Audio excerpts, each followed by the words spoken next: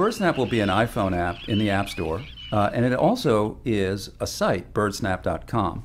And so if you go to that site, what you'll see 500 of the most common North American bird species, accompanied with the bird songs and then pictures of the birds out in the wild. It's a really exciting time to be working in computer vision and machine learning. And one of the things that's changed since when I sort of started working in this area is the explosion in images. So there are just so many photos that people are taking that there's this real need to kind of figure out automatically what's happening within those photos. So you can do things like search through photo collections or organize photo collections or kind of figure out what's there, what it is that you're looking at. And that's sort of some of the stuff that we do for LeafSnap and Birdsnap. So when we started designing the Birdsnap app, we wanted to do something that we thought was very different from what had been done before. We wanted to see whether or not we could use computer vision and machine learning technology to automatically generate a field guide. So in other words, field guides are usually constructed by hand, where people go in and they write all the text and they decide how they're going to lay out the pages and they decide on sort of what order the species are going to be shown in. And what we wanted to do is to see whether or not we could use this technology to automatically lay this out in such a way that we could almost teach people how to recognize different species of birds. So to do visual recognition, either with the app or the website, you take a picture. When you're using the app, you would take the picture directly with your phone. Or if you're using the website, you may have a nice camera and you've taken the picture and you've downloaded it to your computer.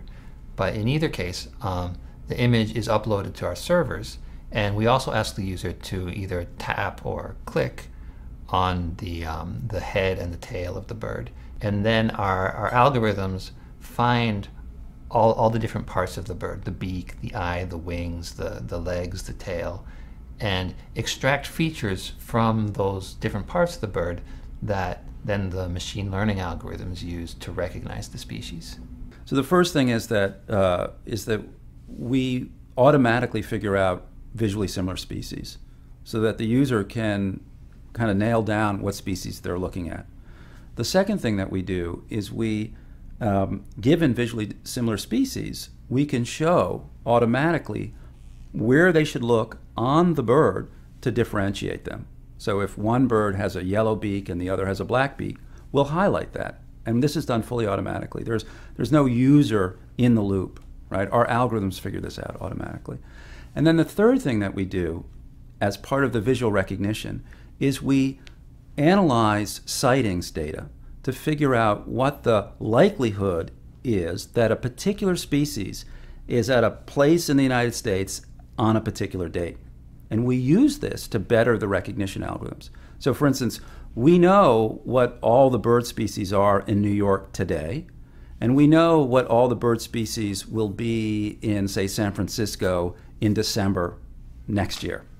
Here's the Birdsnap website, and in terms of being location aware, right now it's showing all the birds of the United States. So this is the full set of 500 birds around a wheel here. You can scroll through them and look at their images, and actually you can also hear them. It's sort of the golden age. We've never had this sort of data, and we've never had this sort of demand to be able to take this incredible collection, these trillions of images that are being acquired, and to be able to use technology, computer vision and machine learning, to organize this data in some useful way.